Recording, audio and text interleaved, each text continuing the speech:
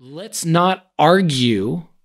Let's not fight about the truth, because I don't think that anyone out there really knows. This is The Deep Dive with Adam Roa. Is up, deep divers? Hello, hello. Thank you for tuning in for another episode of the Deep Dive podcast.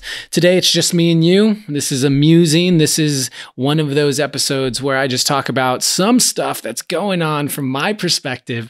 And as the theme of today is actually, there is no absolute truth, then you know that this is just my truth.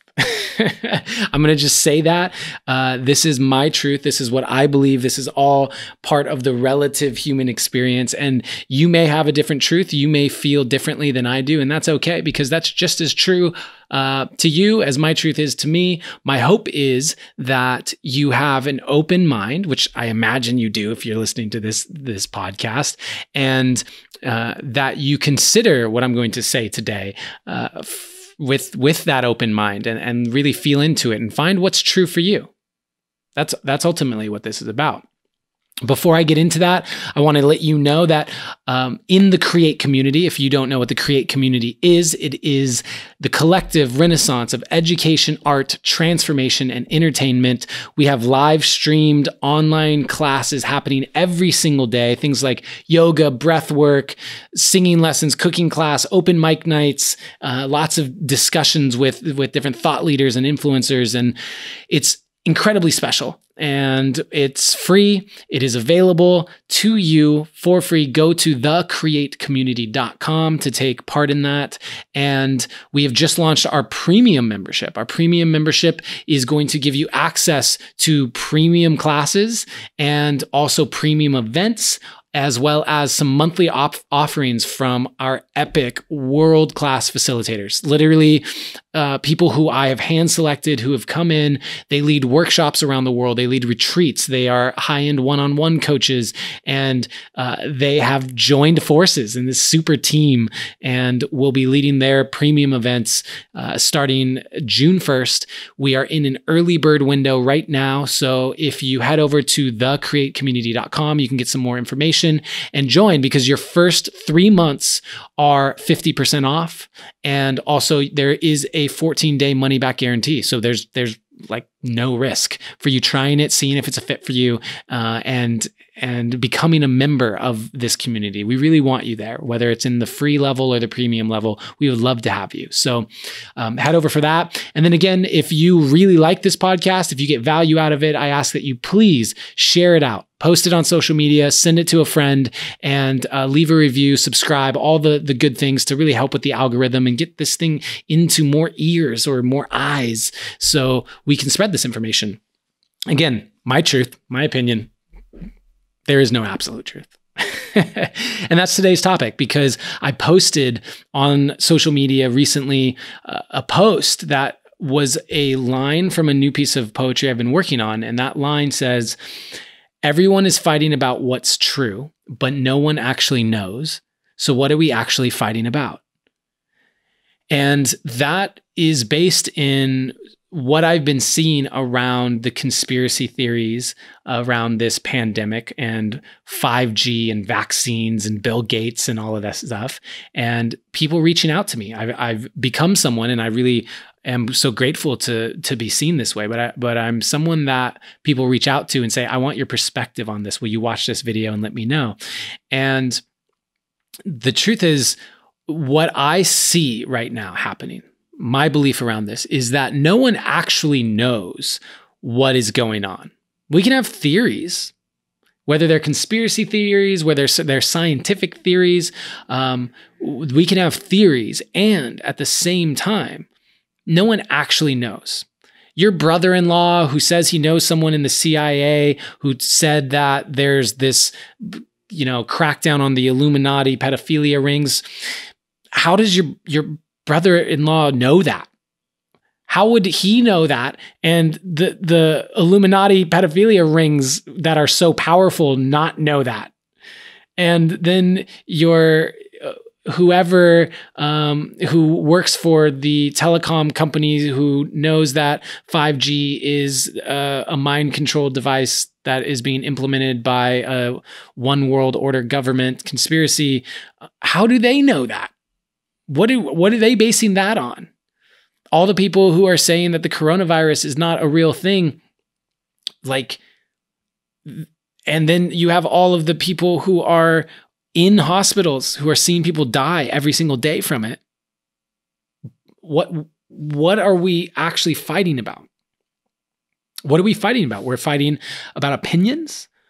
We're fighting because when I look at these numbers, by the way, the numbers don't lie, right? The numbers can be fudged, the numbers can be, but it's our perspective on the numbers that I'm talking about. We look at the numbers of deaths, look at the number of cases, we look at the rate that at which the infections are doubling, we look at the way in which it spreads, and we can interpret those numbers a number of different ways. Some people are saying this is the first of a couple waves, and the second wave could be even worse. Some people are predicting that we're already past the height of the bell curve, and it's time to start opening everything up. It's even with those numbers, the interpretation of those numbers is differing. Watch a movie like Plandemic, which is a documentary film that was made by a friend of mine, actually, someone that I've worked with professionally, that I know personally, Mickey Willis. And I trust Mickey. I think Mickey's a good human doing good work, and his documentary is well made. It gets into your emotional experience. It really gets under, and he knows how to make films. He knows how to get your emotions going. And who he's interviewing and the way he's telling that story isn't exactly like, I wouldn't bet on it and say this is 100% true either. But I wouldn't say it's 100% false either. And so when we're exploring all of this, when I talk about an absolute truth versus a relative truth, an absolute truth to me is that truth that there is empirically something that is always the case, no matter what. There's no other way that it could be. It is that way. It is true. And when I think about that, my perspective on it is that there really isn't an absolute truth, because even what we say is truth is based off of what we have accepted as being fact.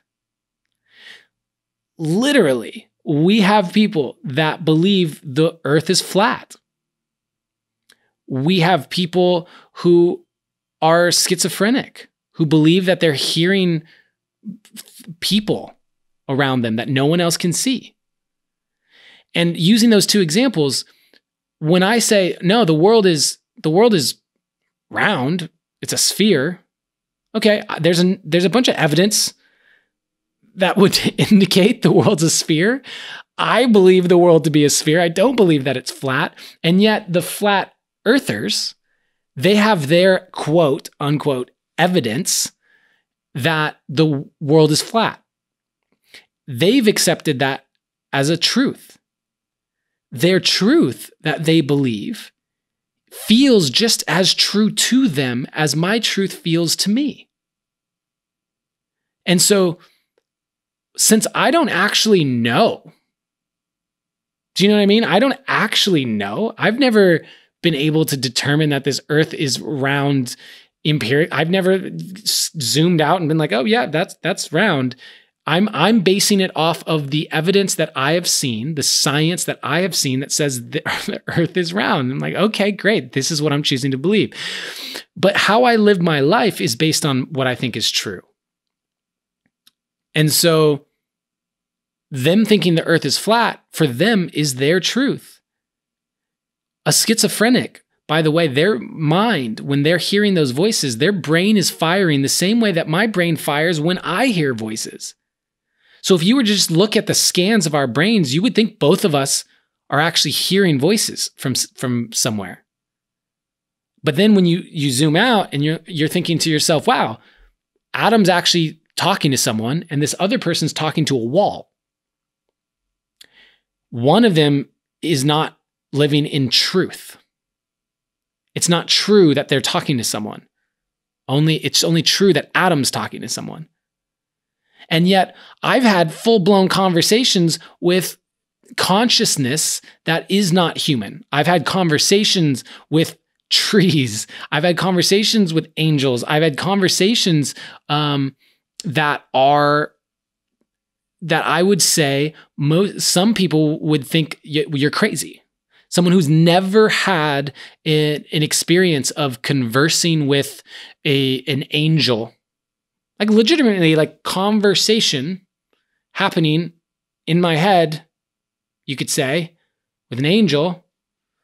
Or I wrote a book, Cosmic Philosophy. For those of you who've gotten that book, I know a number of you deep divers have gotten it. It's available as an audiobook. It's also available on Amazon. That book was a channeled text where I had this experience in Egypt and met this guy with his apprentice, and he's a master, and he came to my hotel room and they gave me a 2-hour session and opened up my channel. Every day after that, I would call him. He would give me a 5-minute attunement, open up my channel over the phone, and then I would write with my eyes closed, basically, and just download this information. I ended up putting it into a book. That experience, people could say, that's crazy. And yet I felt like I was receiving and almost transcribing what I was being told by some other consciousness. I know what that feels like to me. I know how real that conversation with the angel on the beach in Maui felt to me. And so my truth is I had a conversation with a consciousness that was not human. That is my truth. I believe that. And then there are people who would say, that's not true. You can't do that. That doesn't happen. That doesn't exist. Angels aren't real. Well, which is true? Which is actually true? And so my whole point around the absolute truth, relative truth, is that I don't need to argue with someone to convince them that angels are real. I don't need to argue with someone to convince them that the person that I'm talking to in the room that they can't see is real. I know that for me, that conversation is real. It is my truth. And because of that, I have begun to live my life in a way where through plant medicine, through meditation, through various different things, that one conversation wasn't the only one that I have. Channeling consciousness of beings that are not human is not a rarity for me. And so my life operates as if that is true. And someone who's never had that experience, who doesn't get it, who never has experienced anything remotely close to that, they're going to say, that's not real. That's not true. And instead of arguing with them about it, I think a far more effective thing to do is say, well, you don't believe it to be true. That's fine. But there's a level of reality that we can agree upon. There's a level of this experience that you and I can actually be in agreement about, which we can call a shared reality. And once we're in that space together, we can build from there. But if all we're doing is if I'm in my reality and you're in your reality and we're saying you're wrong, no, you're wrong, we don't see our common ground, we have no shared reality. If that's the case, we are not going to be able to build a harmonious field of anything because we're starting in two completely different realities. So I think it's far more effective especially in this time and this age of digital misinformation, where there's videos out there. I saw a video, I was scrolling through and I saw this video and the headline said, young mother arrested for letting her kids play on playground. I thought that's messed up. That's not right. And I look at the video and it starts with her being handcuffed and walked off while her kids watch. And it's got this music and go, ugh, I'm not happy about that.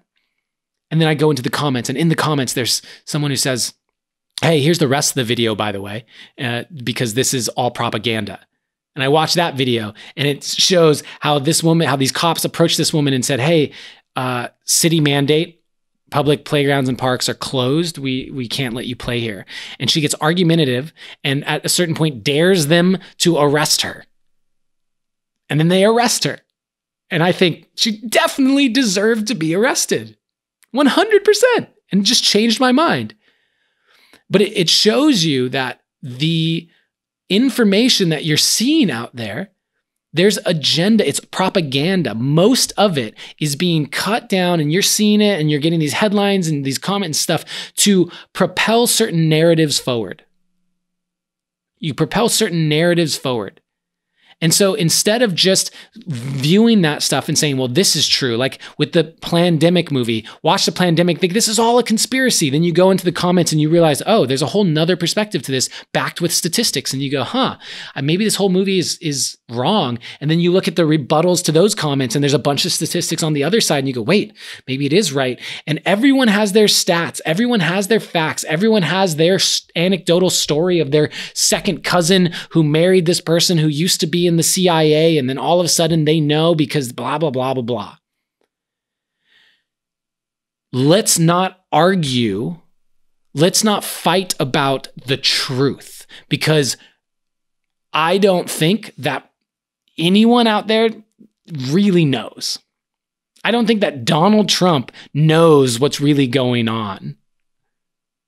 I think that it's fun. It's a fun narrative. It's easy to help ease our feelings of discomfort around the unknown and helplessness, to have someone or something to blame for the situation that doesn't feel good. We see racism, we see poverty, we see coronavirus, we see whatever, and to have something to blame is easier sometimes than sitting in the discomfort of, I don't know what to do. I don't know what to think. And my whole point around these truths is your truth is just as true to you. If you think this is all a conspiracy, okay. If I think it's not a conspiracy, okay, or vice versa. And instead of arguing from the place of standing on two opposite ends of the field, let's come to this space where we agree, find a shared value, and build from there. Let's find the space where what we agree upon is that there is a information warfare happening right now, where the truth is being misrepresented. If there is a truth, by the way, is being misrepresented by sides who want to propel certain narratives. And if we can agree on that, which I think that's pretty evident, from there, what is our goal? Our goal would be, okay, let's find our way to non-biased information. And let's try and design systems of checks and balances so that we can be in conversation with less biased information. Awesome. How do we do that together? How do we do that together? Because, by the way, if there is an absolute truth, no human being on this planet would be able to perceive it. Because all of reality is being filtered through your lens of perception. Everything you've ever been through, all of your past, all of your emotions, everything is the lens through which you're viewing reality. And everything that you receive from wherever you get it, it is filtering through that lens. That's how it works. It has to be filtered into linearity for you to even have the thought in a way that you can understand it. And therefore, your thoughts and beliefs are not formed independent of your lens on reality, of your perception. So if there is an absolute truth, you won't know it while you're human. So let's not argue about what is an absolute truth. Let's say that, okay, your truth is true, my truth is true to each of us, and let's find where we have a shared truth and where we have a shared vision and intention for life and for this planet, and let's work from our shared reality towards a vision of reality that we would both like to see. That's far more effective. Because if we're arguing for an absolute truth that doesn't actually exist, we will argue for forever. There is no end to that. And if you want to talk about conspiracy theories, what I think would actually be the most accurate one is that the powers that be love seeing the people fight in a hamster wheel that's not actually going anywhere, rather than actually banding together to work towards a vision that changes the current system. Let's be smarter than that. Let's be more unified than that. Let's be more compassionate than that. And it starts by engaging in these conversations in a helpful way, in a way that works for people to not feel super triggered or attacked or need to get defensive. Let's do that together. Thank you so much for listening. Please share this out to anyone that you think may gain some value from it. And if you want to be a part of a growing online community that is putting on free events that you can be a part of, thecreatecommunity.com. I want to remind you that always, in all ways, you are seen, you are heard, and you are loved. Thank you for being a part of my reality.